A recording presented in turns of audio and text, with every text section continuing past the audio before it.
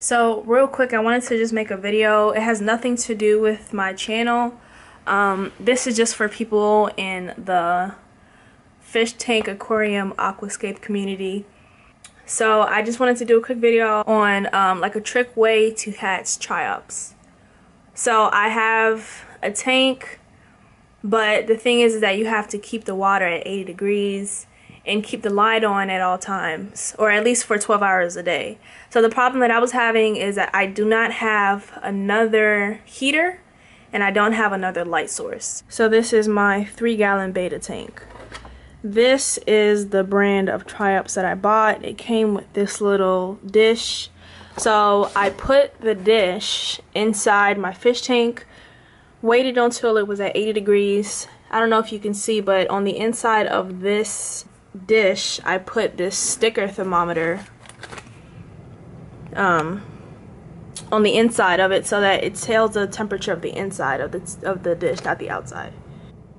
This is my light source. I do not have a stand yet for the light, so that's why it's being held up by cups, but whatever. And the cups are glued together, and they're glued together and they have rocks in them so they don't fall over.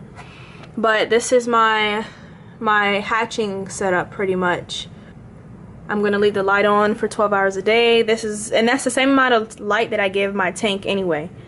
From 10 a.m. to 10 p.m. is when I give the tank light. So it's just gonna fall directly into my regular scheduling. So yeah, if you have limited resources, or if you don't have an extra heater or extra light source or whatever, but you already have a fish tank, I think this is the best way to do this. But yeah, just a little tip.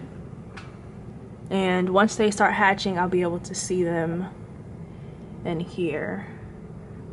And I read that with the beta tank, you pretty much have to wait until the triops are bigger than the beta's mouth, because if they're small and if you transfer them into the tank and they're too small, the beta will eat the triops. So this way I can monitor the size, the growth, and then once I feel like they're big enough for me to add them into the tank, I will. And so that is my beta. Right now my heater is at 77 degrees, but it's gonna slowly start going up to 80. I think it goes up 1 degree maybe like every 2 minutes or something, just to slowly change the temperature so it's not too dramatic to shock the fish and stuff like that.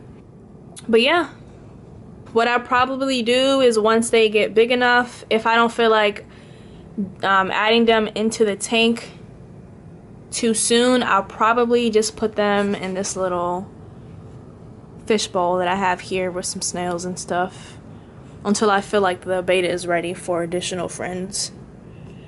Yeah, so I hope that helped. I think this is like a really good way to do this. Yeah.